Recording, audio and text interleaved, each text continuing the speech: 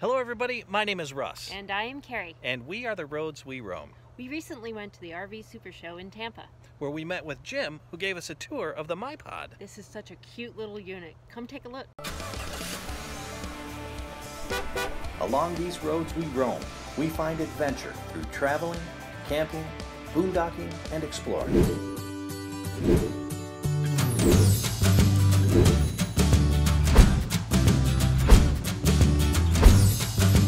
All right, so we're here with Jim from Como RV, and he's going to tell us a little bit about the MyPod. The MyPod is an all fiberglass shell, one piece, 630 pounds dry weight, 700 pounds with the battery on it.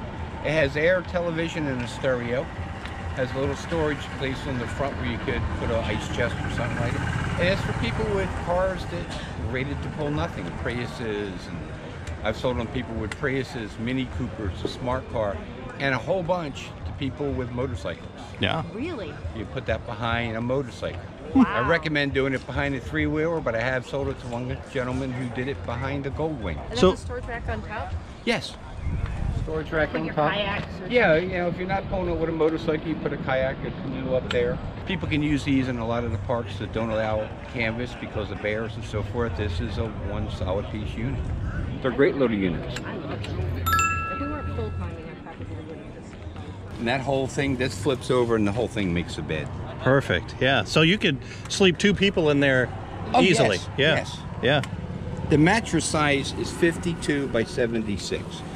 Full-size mattress is 54 inches. Okay. So you're 2 inches shy of a full.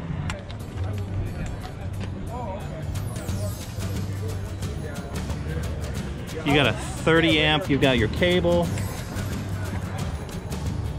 Nice. Wow. They put a lot into the little thing. Isn't that such a cute little unit? Yeah, definitely. If you want to just get out in the outdoors and you don't need a really big unit, this is the thing for you.